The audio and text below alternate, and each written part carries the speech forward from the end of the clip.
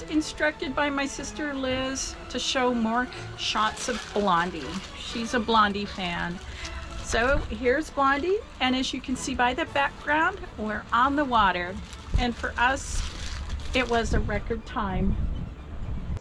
Our stay in the yard was just a matter of days, long enough to service the seacocks and for Lee to polish and paint the prop.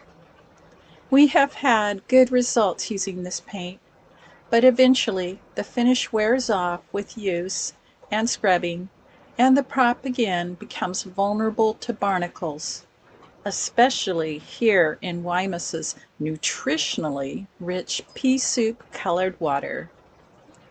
While we are waiting here in Guaymas for a package to arrive, I hope the new paint is doing its job.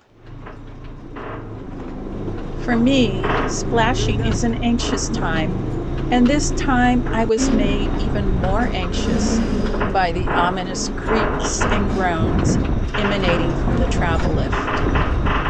It was a relief when the end of the ride neared. We delayed in the slip too long, checking seacocks for leaks, reattaching headstays, and running the motor to open the thermostat to add additional coolant after a coolant flush. We elected to spend the night in the slip and wait for the morning high tide. All was well with La Brisa. The stress and anxiousness slipped away with the tide, and we spent a peaceful night on the water. In the morning, we slowly crossed the bay, waiting for the furniture office to open so we could receive a slip assignment. We still had a lot of work to do to prep La Brisa for sailing, such as putting up head sails and the dodger, but it would be cooler to do the work on the water than in the yard. Also, I could hardly wait to get to furniture and wash the dirt off the decks.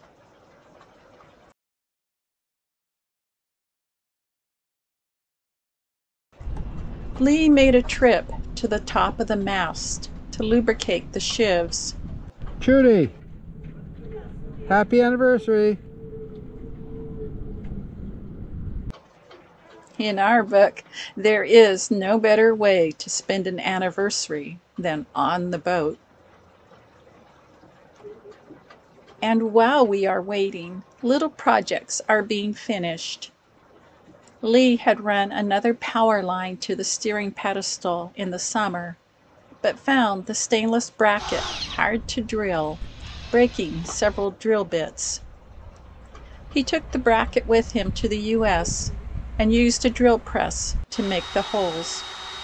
Now he has mounted a power outlet and used butyl tape to seal the edges that meet the bracket.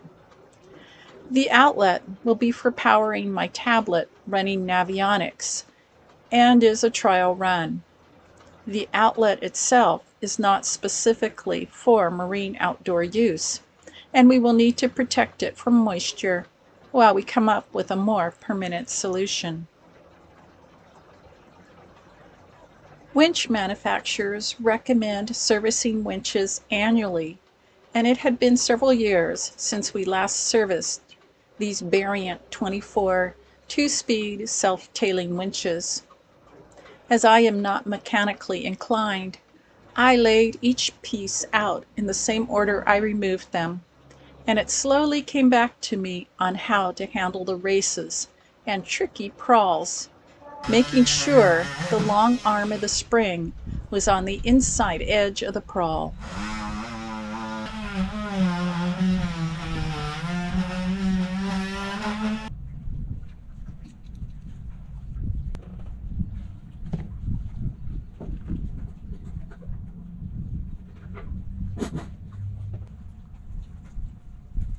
Now I am proficient, at least with this model of the Variant. The only problem we are having is with the electrical circuit for the forward overhead cabin lights. Somewhere in the wiring there is a connection that has corroded, leading to a drop in voltage which in turn has caused the lights in the head and V-berth to dim and fail.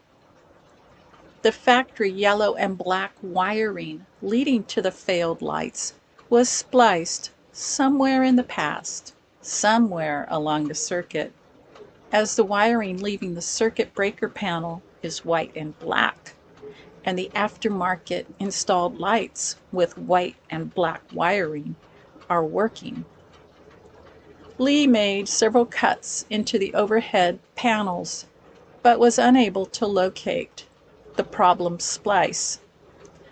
For now, the lights are working because Lee has made a new splice of the yellow and black wiring into the white and black. It is all very confusing and puzzling. Eventually, we will need to remove the ceiling panels and rewire the entire circuit. While we wait for the package, Blondie and I are renewing summer acquaintances on our walks and making new friends. So, what is this package we are waiting for? A Starlink! Join us next time when hopefully we have the Starlink up and working and are on our way across to Baja. So, until next time.